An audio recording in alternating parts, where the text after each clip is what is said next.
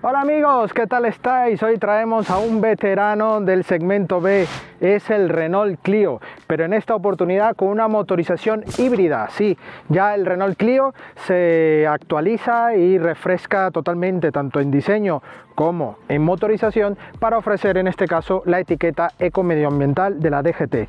Un coche que, bueno, tiene una trayectoria muy larga, pero en este caso el utilitario se refresca y se renueva para ofrecer una alternativa, en este caso de 140 caballos, una motorización muy potente, pero eso obviamente va asociado a un motor gasolina y un motor eléctrico.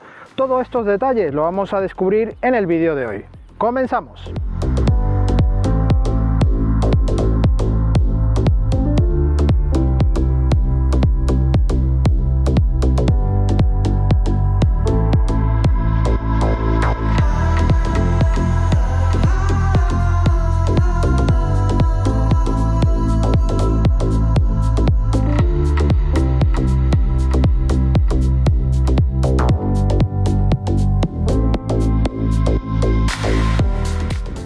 El Renault Clio mantiene, aunque se haya actualizado, mantiene su esencia pura y dura.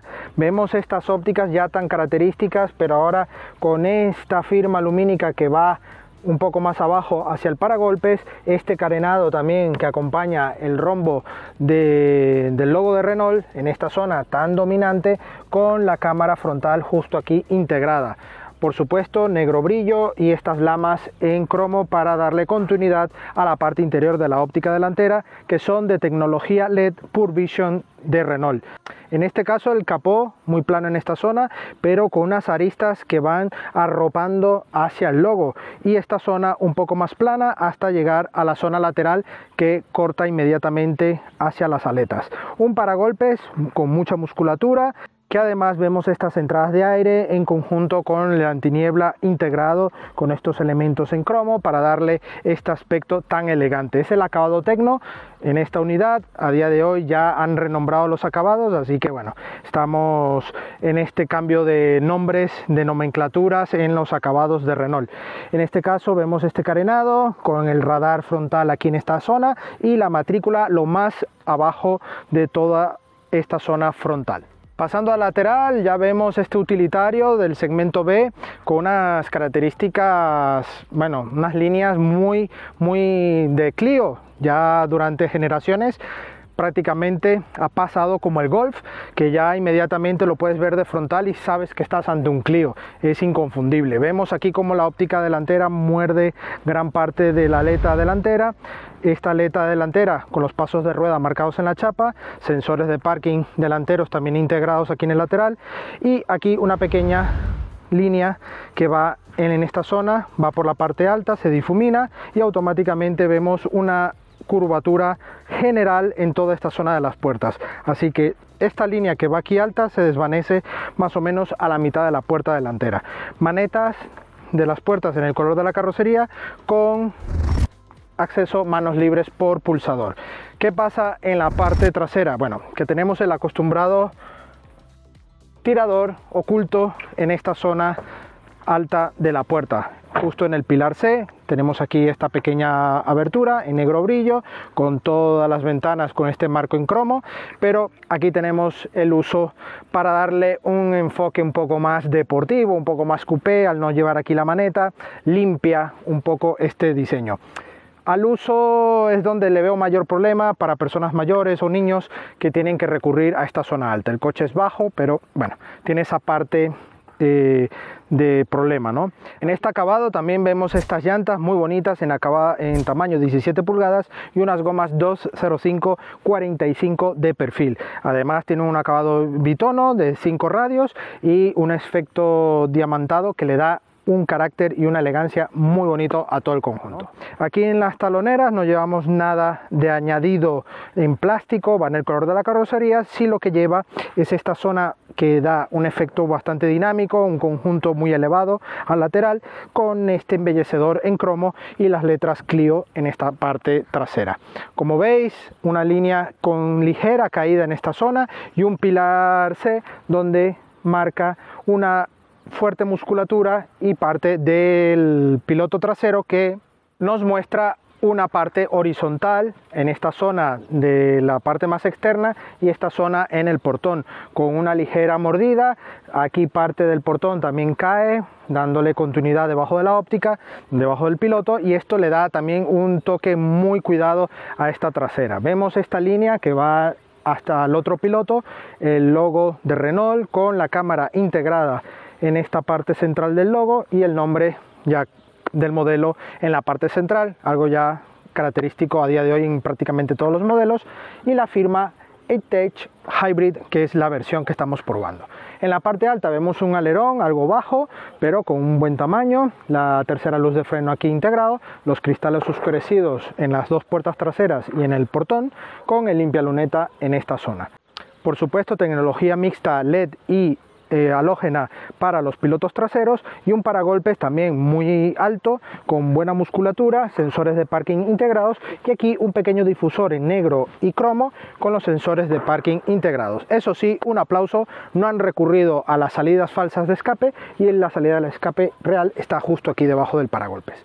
Así que nada, una trasera muy atractiva, pero vamos a comprobar el interior.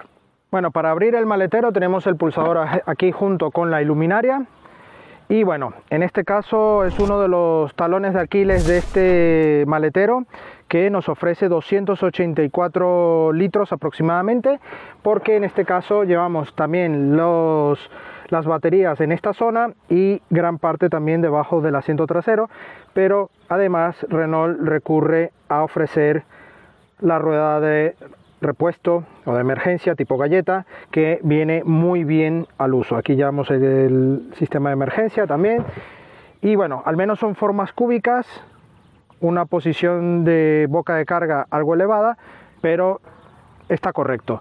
Iluminación aquí en este lateral, llevamos aquí algunos ganchos para favorecer, y eso sí, no llevamos ningún tipo de conector 12 voltios en esta zona.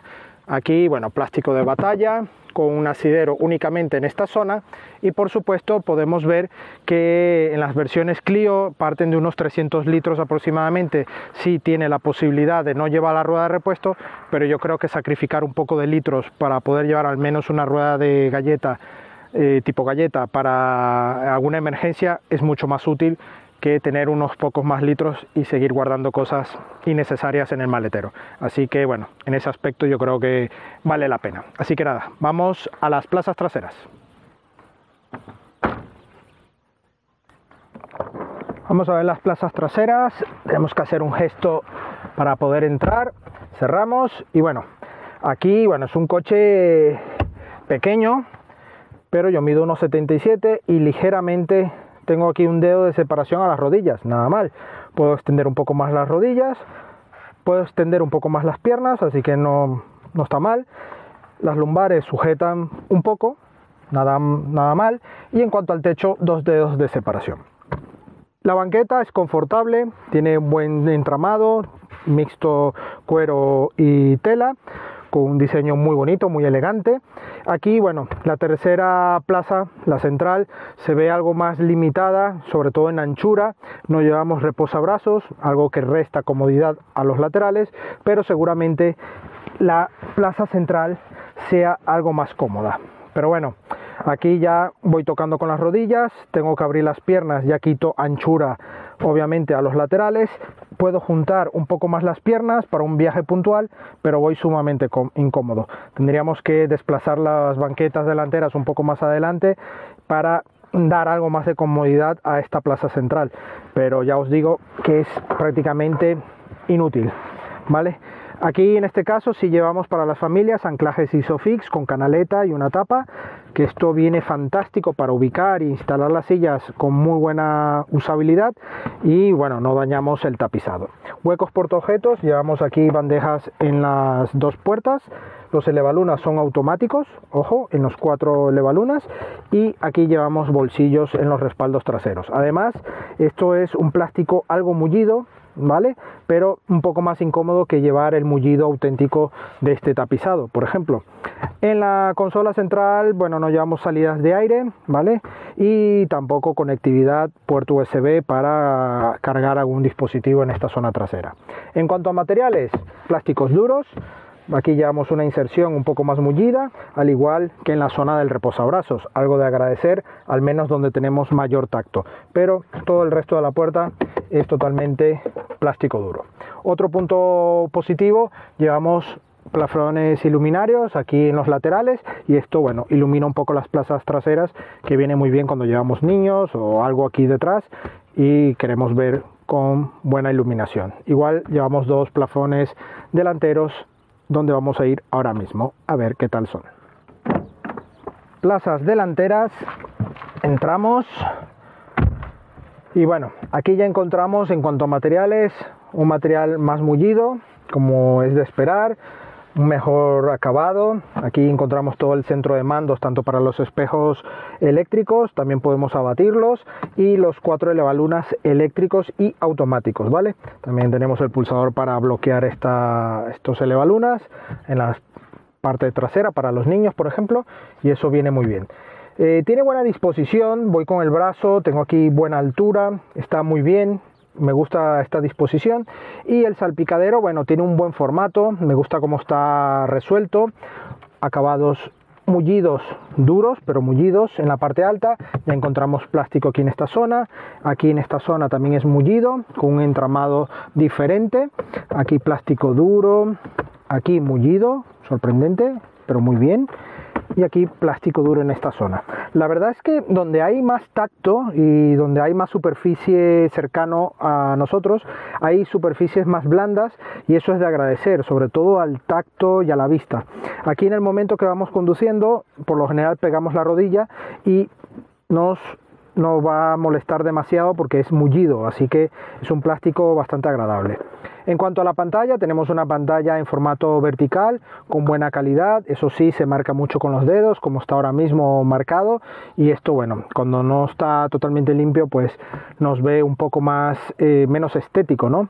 Pero en este caso está bien resuelto, tiene una buena información, tiene navegación, tiene Apple CarPlay y Android Auto también, incluso tendremos infografía y información del sistema híbrido, gráficos, tenemos también la parte de la silueta del coche para ver cómo va el flujo de energía cargando la batería. Tenemos sistema también para cámara 360, podremos elegir la visualización que necesitemos de los espejos exteriores, y también tenemos ayuda al aparcamiento, incluso para elegir diferentes tipos de modos de aparcar en batería, lateral.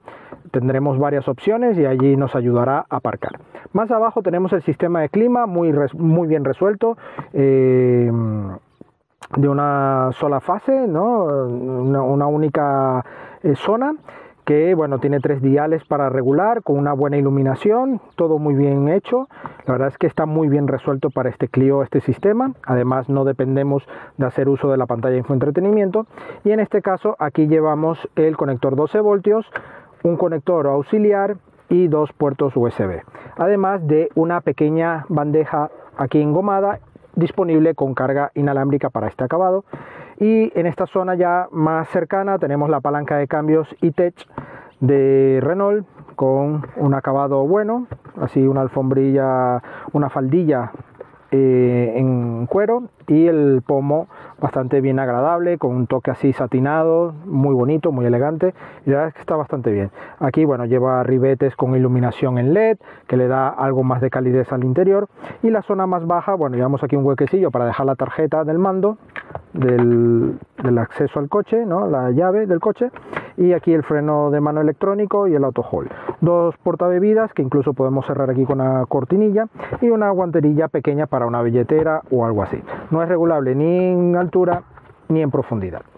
En esta zona, bueno, llevamos el plafón iluminario con 2 bombillas LED y el sistema de emergencia, y además de toda la conectividad en cuanto a micrófono para poder hablar por el sistema de móvil, ¿no? Con el coche.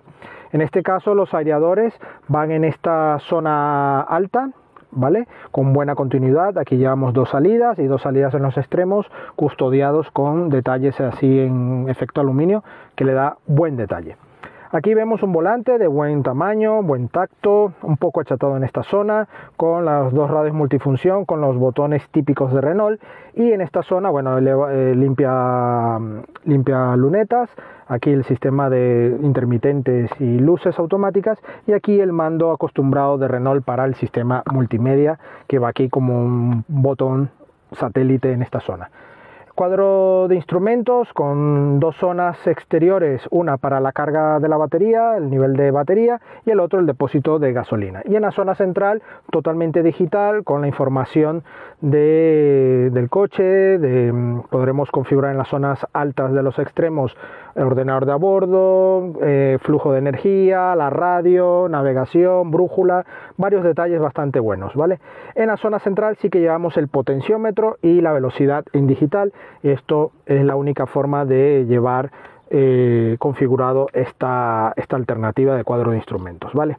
Tenemos aquí el encendido por botón, tenemos ya aquí el mando dentro del coche, pisamos el freno y ya nos ponemos en marcha a ver qué tal va este Renault Clio E-Tech y Hybrid en la carretera. Acompáñenme. Bueno amigos, ya estamos al volante de este maravilloso Renault Clio E-Tech Hybrid. ¿Quién iba a pensar que un modelo tan emblemático como el Clio se iba a poder modernizar y actualizar con estas plataformas ya híbridas y tan competitivas a día de hoy? Uno de los competidores más directos y un gran experimentado es el Toyota Yaris, así que es un coche directo como competidor. Este Renault Clio, bueno, que quiere realmente darse una posición con este Toyota Yaris con sus mejores bazas. ¿Y cuáles son sus bazas? Pues generación tras generación del Clio ha ofrecido muchas alegrías, también muchos disgustos, por supuesto, siempre hay generaciones peores y mejores, pero en este caso el Clio ya trae lo mejor que puede traer un Clio bajo una plataforma híbrida y electrificada. Bueno, este Renault Clio tiene 140 caballos, muchos caballos para un coche de este segmento, el segmento B, este tamaño, pero esto va, bueno, un poco a juego con una asociación de motores eléctricos y también el motor térmico. Un motor térmico gasolina de 91 caballos y dos motores eléctricos que también aportan más potencia, sumando obviamente nos da 140 caballos. Tiene 144 Nm de par y esta opción, esta hibridación de Renault va con dos motores eléctricos, uno de ellos junto con la caja de cambios, que no es una caja de cambios al uso, ¿vale?, sino otro motor eléctrico que va en la parte posterior. En este caso el coche es tracción delantera, ¿vale?, y esta caja de cambios es la, bueno, usada normalmente en este tipo de motorizaciones. Tiene 15 relaciones, ¿vale?, no lleva embrague y es una caja que me ha dejado muy buenas sensaciones, sobre todo si la comparo realmente con la SVT de Toyota, por ejemplo, o del grupo de Toyota, que tiene esa aceleración interminable, muy elástica, que da una sensación un tanto complicada. En este caso sí me deja una mejor sensación este sistema de caja de cambios. Es un coche que, bueno, es dócil de llevar, es muy confortable, la dirección transmite más no comunica demasiado, pero dentro del segmento yo lo veo bastante bien, ¿vale?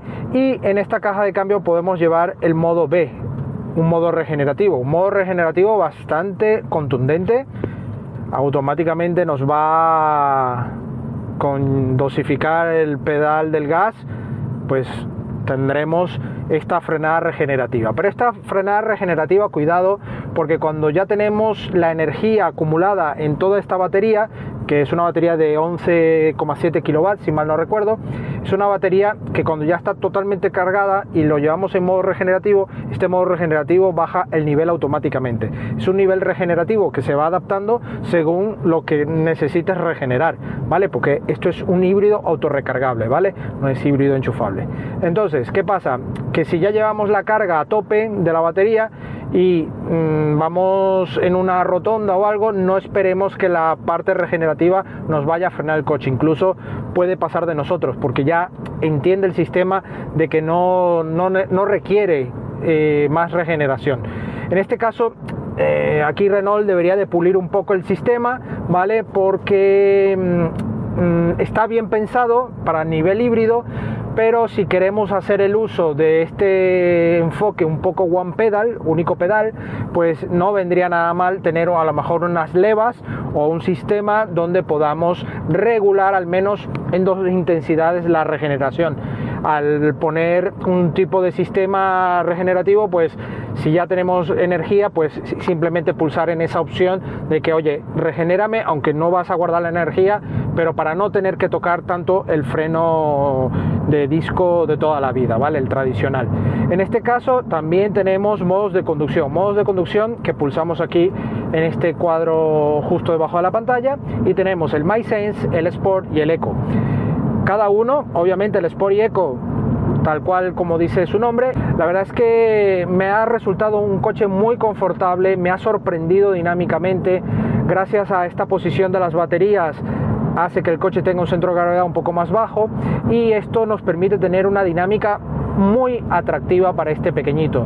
La verdad es que 140 caballos tampoco es para tirar cohetes, porque no es unos 140 caballos tan inmediatos, ¿vale? Pero sí que en autovía y en aceleraciones, incorporaciones o adelantamientos notamos como el coche sí tiene una muy buena potencia, así que para mover este Clio está, vamos, sobrado.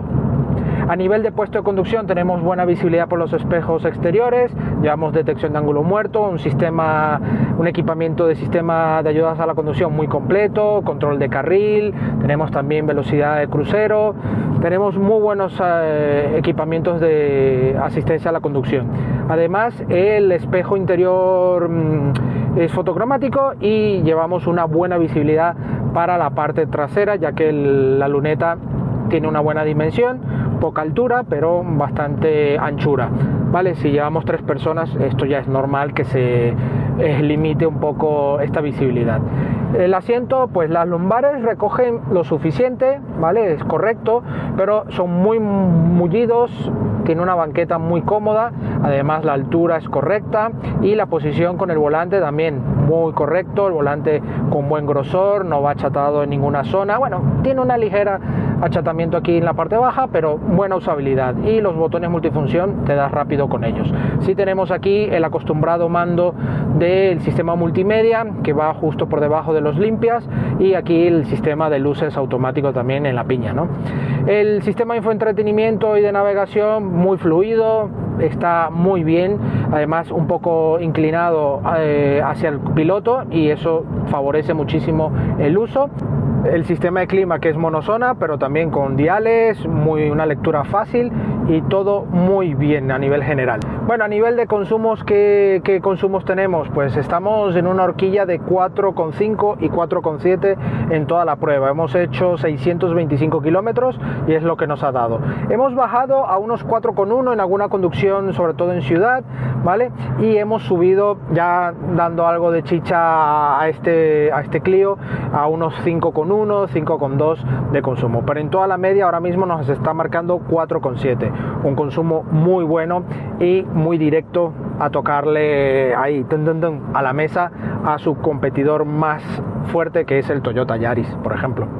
En este caso el coche tiene muy buen aplomo, muy buena calidad de rodadura, una insonorización correcta, y la verdad es que me ha gustado mucho. Las suspensiones están en esa media de dureza, tampoco llega a ser demasiado duro, pero está en una posición idónea para disfrutar de la conducción dinámicamente, más si quieres ir un poco más deportivo, pero sin renunciar a un buen confort de marcha. Bueno amigos, ya visto toda esta parte, vamos a aparcar en nuestra zona de grabación y os cuento el veredicto final. Bueno amigos, eso es todo por hoy al volante de este Renault Clio E-Tech Hybrid. Un coche de 140 caballos, ¿quién iba a pensar que un Clio al uso, un Clio normal, pudiese tener tanta potencia? 140 caballos, está muy bien servido este francés. Un coche que a nivel estético mantiene su esencia, un Clio inconfundible, ha mejorado los pequeños detalles, tiene cosillas que mejorar, como todo coche también, obviamente, pero el sistema híbrido y la caja de cambios, que bueno, ya os he dicho que son de 15 relaciones, no lleva embrague, todo eso, me ha resultado muy agradable de conducir, un coche con una pegada suficiente y muy correcta, y que unos consumos bastante, pero que bastante buenos, 4,7 de media, me parece unos consumos muy, pero que muy buenos. Una puesta a punto dinámicamente correcta, a nivel Sport va muy bien, me ha gustado, es un coche agradable. La dirección me gustaría un poquillo más de feeling, ¿no?, con el conductor, pero bueno, dentro del segmento B está más que correcto. Su precio parte inicialmente de unos 17.200 euros, pero esta unidad en particular, que es el acabado más tope de gama, está en 26.000 euros, ¿vale? Obviamente sin promociones ni descuentos que puedas obtener en la marca y en el concesionario, así que yo creo que es una muy, pero que muy buena alternativa. Su única pega, el espacio de maletero, pero no olvidéis que lleva rueda tipo galleta de repuesto, y eso es a día de hoy algo muy bueno. Así que nada, amigos, agradecemos a Renault España la sesión de este Renault Clio, y a vosotros la visita. No olvidéis suscribiros, activar la campana para que os lleguen las notificaciones y dejarnos un like si te ha gustado el vídeo. Por supuesto, también no olvides comentar y compartir este vídeo en tus redes sociales, y por supuesto nuestras redes sociales Facebook, Instagram y Twitter, donde tendréis la actualidad de nuestras pruebas diariamente. Por supuesto, también no olvidéis la prueba escrita de este coche, de otros coches y también de motos en la web SuperMotor.Online. No olvidéis darle mucho cariño a este vídeo. Nos vemos en la próxima entrega. Adiós.